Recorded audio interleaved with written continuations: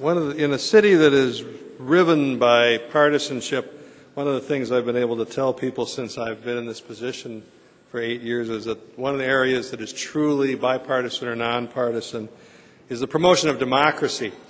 And as I turn over the program to my colleague, former colleague in the House, colleague on the NED board, Dick Gephardt, I have to tell one little story that illustrates this. It involves my friend Frank Wolf as well.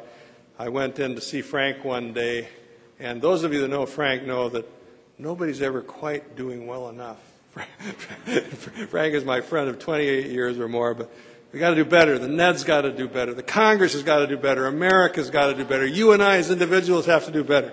I said, we just elected Dick Gephardt, vice chairman of the board of the NED. You couldn't do better, he says. So that illustrates to me the true bipartisan nature of this board, as well as the tremendous regard in which my friend Dick Gephardt is regarded in this town. And I can't think of a more appropriate individual to pay tribute to those who are struggling for the rights of workers in China than Dick Gephardt.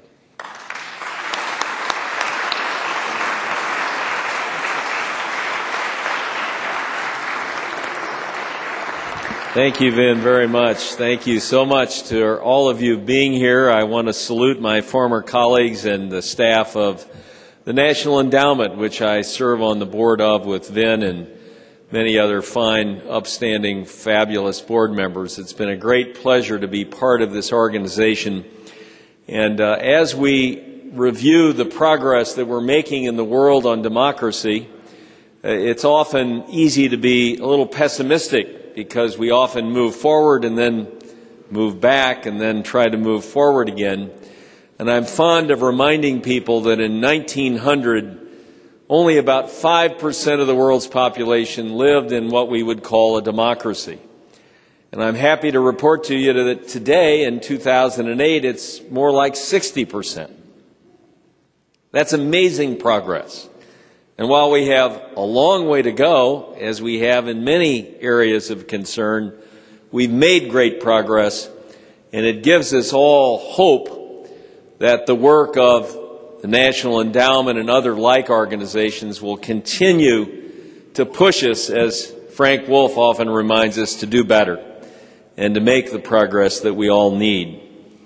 In 1999, the Board of Directors of the National Endowment for Democracy created its Democracy Service Medal to recognize individuals who have made significant contributions to the progress of democracy around the world.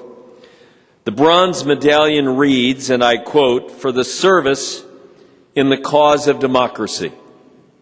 The medal was first awarded to the former Polish president and founder of Solidarity trade union movement, Lech Walesa of Poland, and former AFL-CIO president Lane Kirkland on the 10th anniversary of the Round Table Agreement that led to the peaceful transition to democracy in Poland. It has since been presented to a number of distinguished individuals, most recently last month to the senior veteran diplomat and human rights advocate Max Kempelman at a ceremony in the State Department. At last year's Democracy Awards ceremony, when we honored the late Russian journalist Anna Politkovskaya, it would have been unthinkable to call upon anyone else to present the award than the congressman who had done more than anyone to call attention to the abuses of human rights in Russia and Chechnya. That, of course, is the man we are honoring tonight.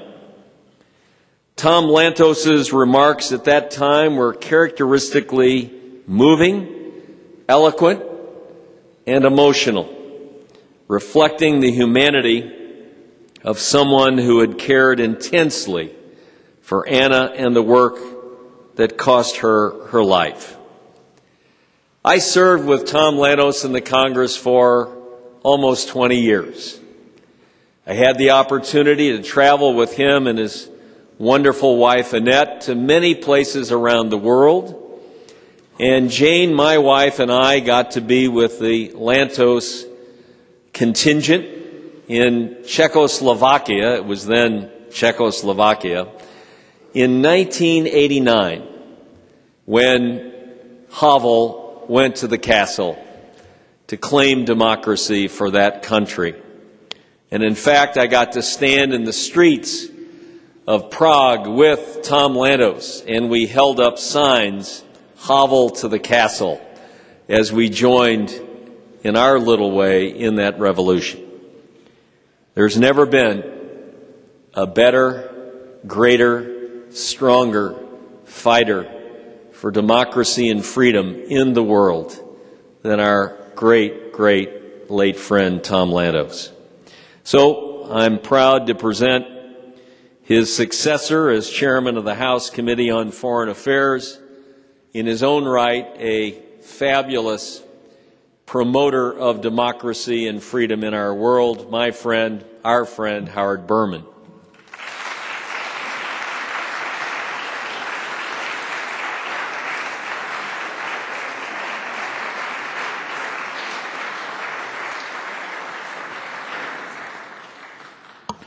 Well, thank you very much, Dick. It's an honor to be introduced by you, and it's quite an honor to have a role